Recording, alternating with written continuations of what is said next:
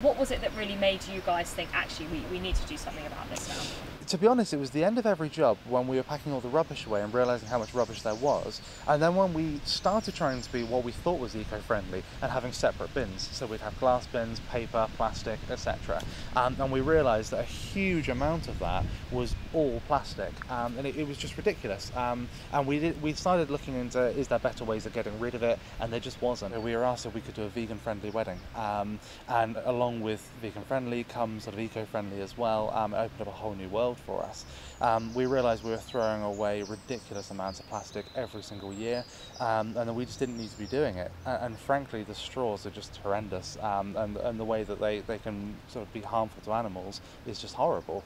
So we looked into it, and we realised that we could go completely biodegradable with our sundries. So our napkins, our straws, and our disposable cups are all biodegradable and compostable now. So we know that all we're leaving behind now is memories of a good event. We're not actually going to be leaving behind a horrible 450-year degrading plastic cup. We hope that everyone is going to follow our lead and realise this is the best thing to do. I think we can all see as well, in terms of right up to the top of the government, it's going to be coming in everywhere. Supermarkets, retail shops, everyone's going to be having to get rid of plastic eventually. We're extremely proud to be the first in the area to be doing it for mobile bars. Also really proud to be the first in the UK to be offering vegan-friendly bar menus and also biodegradable sundries.